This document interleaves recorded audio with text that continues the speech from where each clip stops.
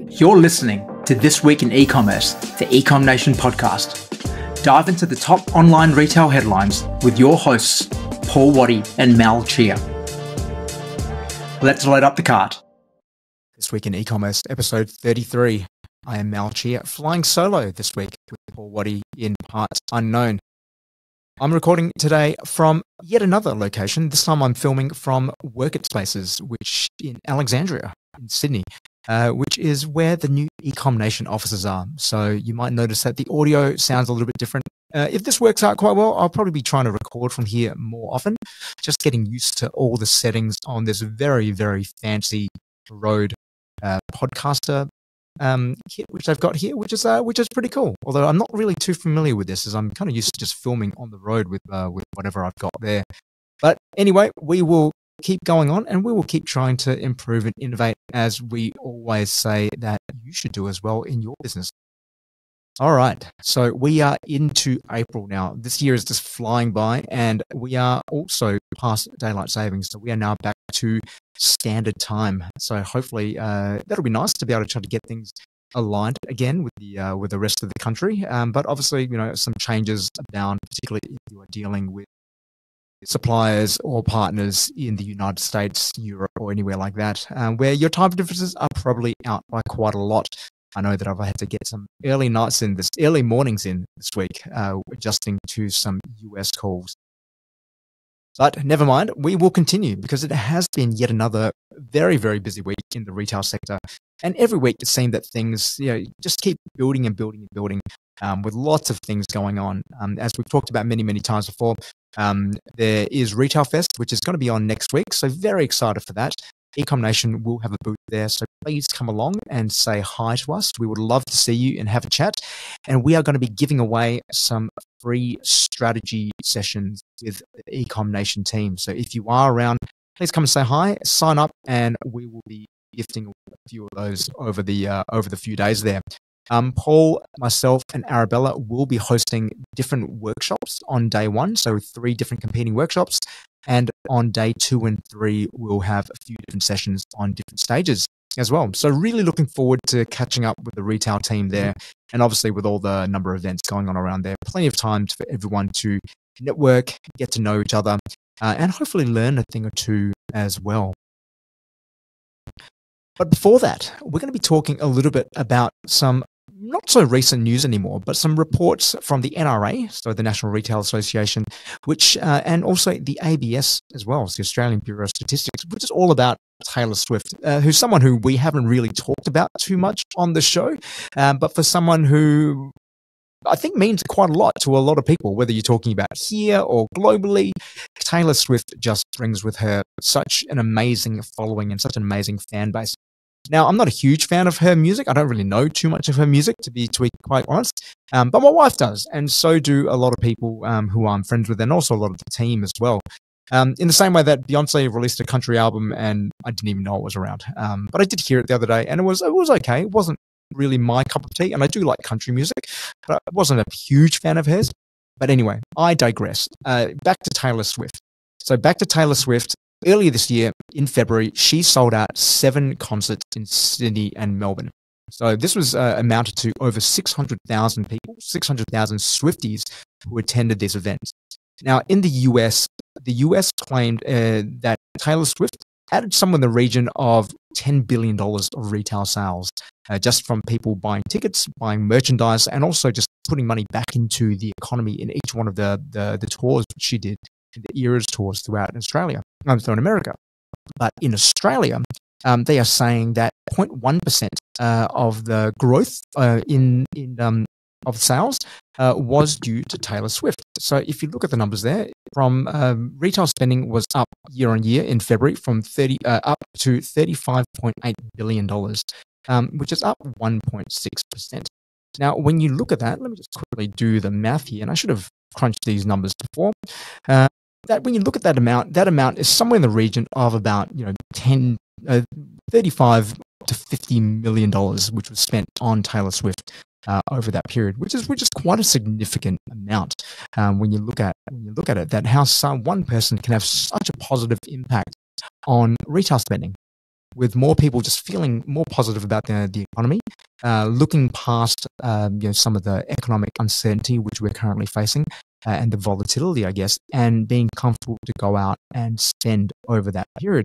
So really positive to see the impact which he's having of just encouraging more people to go out and spend more money. And throughout that period as well, we did see that flow down to increases in sales in department stores, as well as, like I mentioned before, the hospitality sector saw a 2.9% increase, an increase in food sales as well over that period. So that's really fantastic. However, at the same time, though, as Rob Godwin, a good friend at the NRA, has been saying for a while, we can't rely on these, once-in-a-lifetime moments to be able to happen, to be able to drive the economy. We still need to figure out a way to continue to grow profitably and sustainably.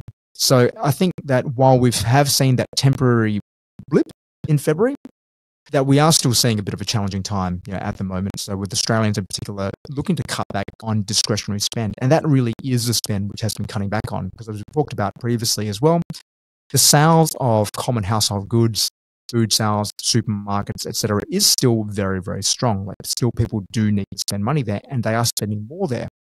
Most likely, and it is because the prices have also been going up as well, which we're going to talk about a little bit later with the recent grocery code of conduct which was just put in place.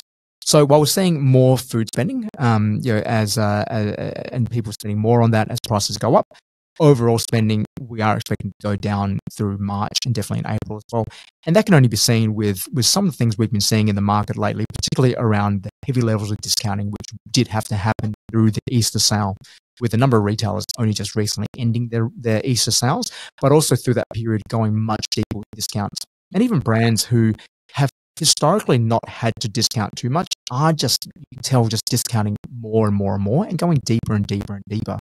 And that's a problem which we're going to be seeing more, which leads to the second story we can talk about today, which is Marquee Brands. Marquee Retail Group, which owns Colette and also last year purchased the Daily Editor, brought them out of administration, also recently announced that they are going into voluntary administration. Now, they are chaired by Bernie Brooks, formerly of Myer, and Bernie, in the interviews, did not sound particularly bullish on where the market was heading and was expecting to see more and more of these administrations happening, and which is something which we've already been seeing and something we've been talking about quite a lot with some of the changes, that the decrease in consumer spending, it means that a lot of these brands who are less resilient are going to be experiencing their fair trouble, similar to Tiger Lily, which we talked about a few episodes ago, and the challenges they've been facing. And obviously they're currently in voluntary administration as well. And in the case of Marquee Brands, what happened with their business is that they already had to restructure a lot of their debts, particularly with the ATO and probably with other debtors as well, which meant that as demand changed, rising interest rates, rising inflation rates, that they're unable to service their debt anymore, which means that they've had to go back to, administration effectively to avoid defaulting on their obligations. So this is a challenge which a lot of businesses are facing. And when I look at this, it does compound the issue. And the word which Paul and I have been using quite a lot is a death spiral. And that if you're not careful, this can very much be a death spiral for your business. Because by not focusing and not being able to focus on your underlying profitability means that you are putting your overall business at risk, because you end up robbing Peter to pay Paul, essentially.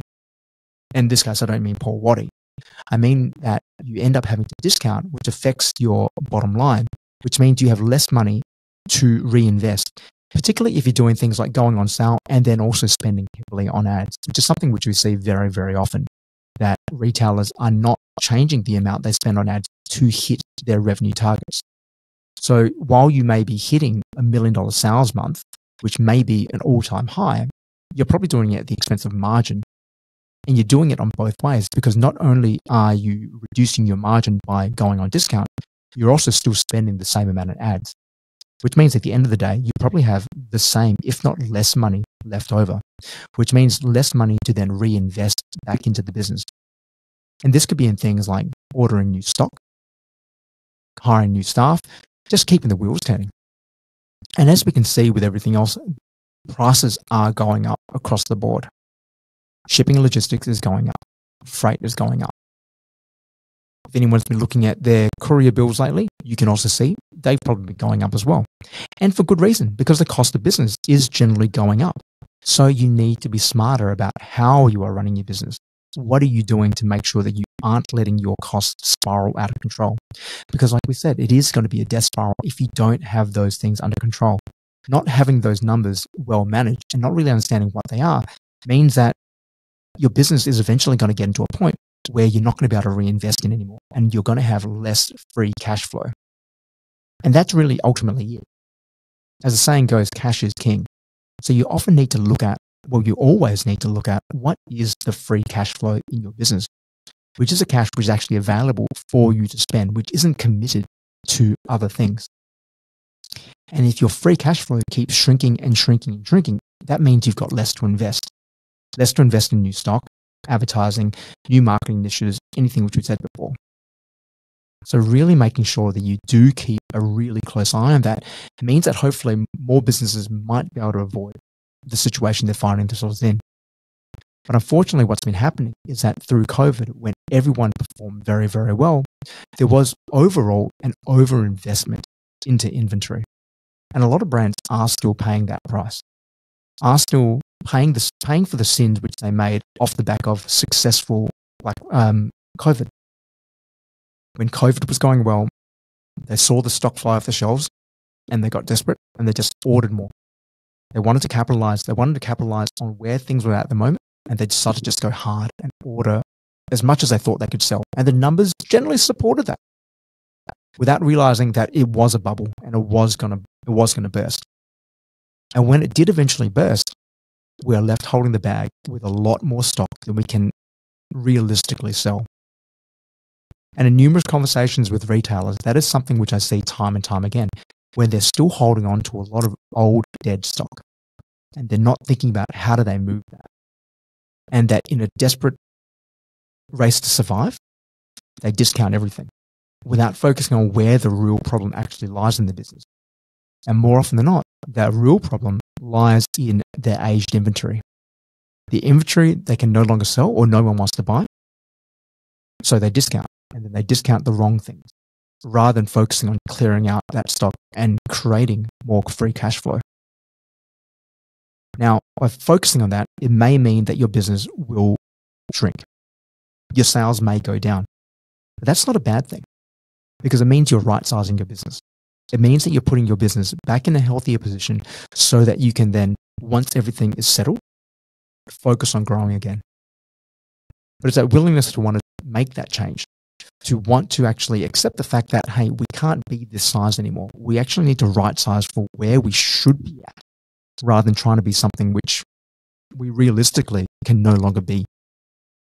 It's a big challenge a lot of retailers face, and something which I hope that a lot of people here listening are going to be thinking about these so that we can continue to have a healthy, thriving retail scene in Australia. All right, and moving on to our final story for today, we're going to be talking about the recent Grocery Code of Conduct. So the Treasurer, Jim Chalmers, recently expressed support for the independent review of the Grocery Code of Conduct, which proposes a mandatory code which will result in multi-million-dollar penalties for supermarkets and suppliers who engage in anti-competitive practices. Now, this has been a long time coming. As we talked about earlier, the prices of everything is going up, but in particular, groceries. Even the other day, I was looking in my pantry, and I'm one of those people who, when they shop, I will buy, when I see that something's running out in the fridge, I'll instantly go out to the shop and buy another one. Problem is that I often don't look first in the pantry to make sure I don't have another one of those sitting there already. So in my case, I went to the pantry and I was running out of Dijon mustard, and I instinctively went to the shop, bought it next time I was there. And when I was putting it back in the pantry, I noticed that I had 2 other bottles of Dijon mustard there, all purchased over the last 12 to 18 months. But the thing which struck me was the price tag on each one of those. That the price of the same bottle of Dijon mustard had gone from $5.95 to $7.95 and $9.95. So in 1 year, in about 18 months or so, the price had almost doubled. that almost increased 100% over that time, which is extraordinary inflation. And you're seeing this more and more. And a lot of people are talking about this in terms of like shrinkflation, where you pay the same price but you get less. But generally, you're just seeing overall the prices of things just creep up and up and up. So while we're spending more at the grocery, we're getting the same amount. We're not actually getting more in return. And this is what this code looks to address by actually introducing a method to be able to police this, to make sure that the price increases, which we're seeing, are actually in line with CPI. One thing which is very common, and we've seen this over time and time again, is the fact that the main supermarkets, which are Woolworths and Coles, essentially operate as a duopoly. Because they control such a large portion of the market, they can dictate the terms. They can dictate the terms for their suppliers, but also dictate the terms for customers as well. And effectively, almost without saying it, collude on pricing by saying that this is how much bread needs to be or milk needs to be. And therefore, the rest of the market needs to follow suit. And it becomes a race to the bottom, which means they can effectively force manufacturers to sell them for less because they need the volume there. While at the same, while the only person who really benefits from all of this are Woolies and Coles. So what they want to do is to introduce the code of conduct, which means that when they do price things or increase the prices, it is done fairly, and there will be severe penalties if they don't. Now, some may say that this is goes against the spirit of a free market economy. But for me, I look at this as actually being in the spirit of a free market economy. Because the thing which we want most of all is actually competition. And something which I often say to everyone I work with, and I've been saying all my life, is that competition is a good thing. We need competition.